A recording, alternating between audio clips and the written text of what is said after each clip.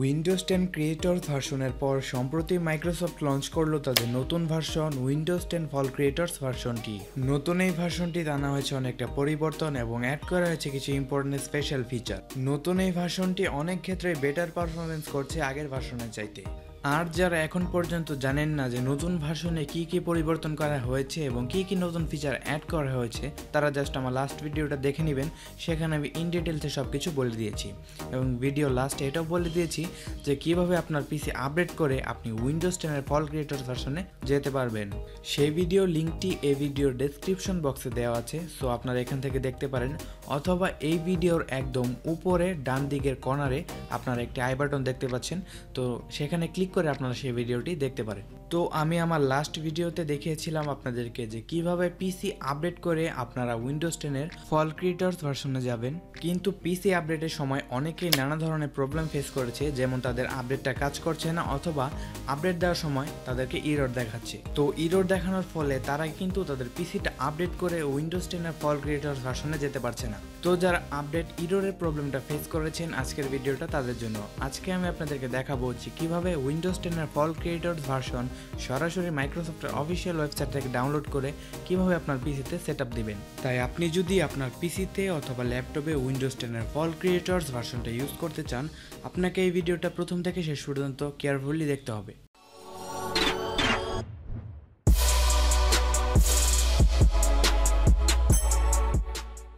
ওকে, তো এখন আপনারা দেখতে পাচ্ছেন যে আমি মাইক্রোসফটের অফিসিয়াল ওয়েবসাইটে আছি।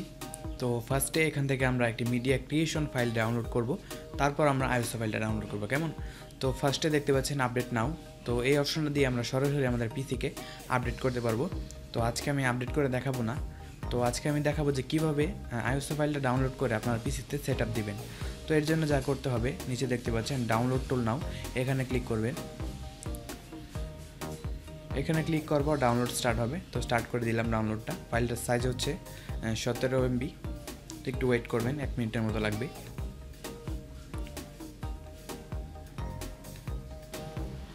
ওকে, তো আমাদের ডাউনলোড শেষ। এখন আমরা ফাইলটা ওপেন করবো। কেমন? তো জাস্ট ওপেনে ক্লিক করব। এটা কেটে দিব, এই ওয়েবসাইট আর লাগবে না।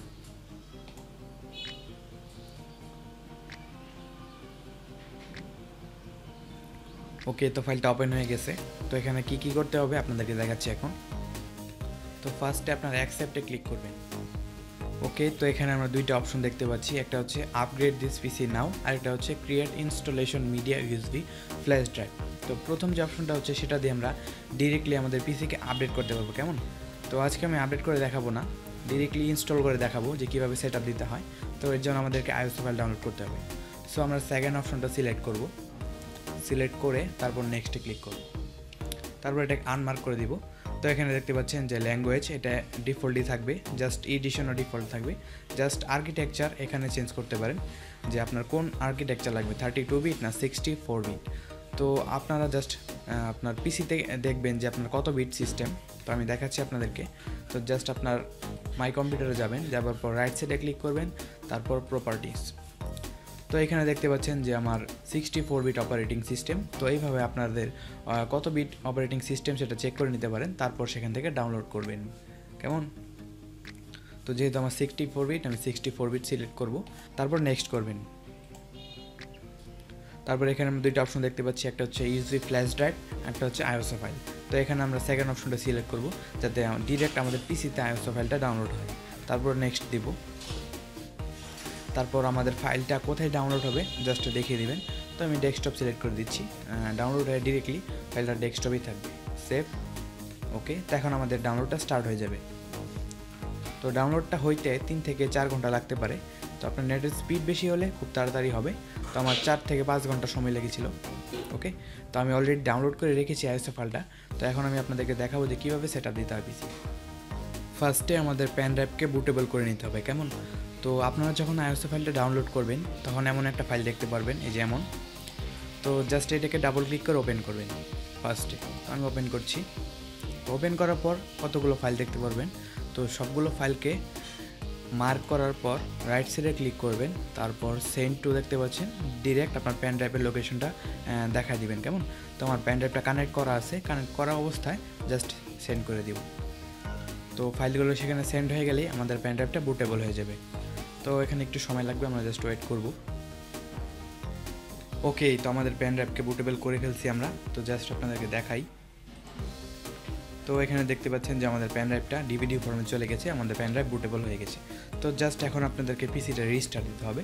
তো রিস্টার্ট দেওয়ার পর জাস্ট কিবোর্ড থেকে F12 বাটনটা প্রেস করতে থাকবেন, তারপর আপনাকে বুট সেটিংয়ে নিয়ে যাওয়া হবে। রিস্টার্টের সময় যদি কিবোর্ড থেকে F12 প্রেস করেন তাহলে এমন একটা ইন্টারফেসে চলে আসবেন। তারপর কিবোর্ডের অ্যারো কিগুলো ইউজ করে জাস্ট আপনারা বুট সেটিংয়ে যাবেন। তো যাবার পর দেখতে পাচ্ছেন হার্ড ড্রাইভ প্রথমে দেওয়া হচ্ছে, এটা হচ্ছে ফার্স্ট বুট। জাস্ট এটাকে রিমুভাল ডিভাইস করবেন অথবা আপনার পেন ড্রাইভ সিলেক্ট করে দিবেন। তারপর কিবোর্ড থেকে F10 সিলেক্ট করে তারপর ইয়েস দেবেন।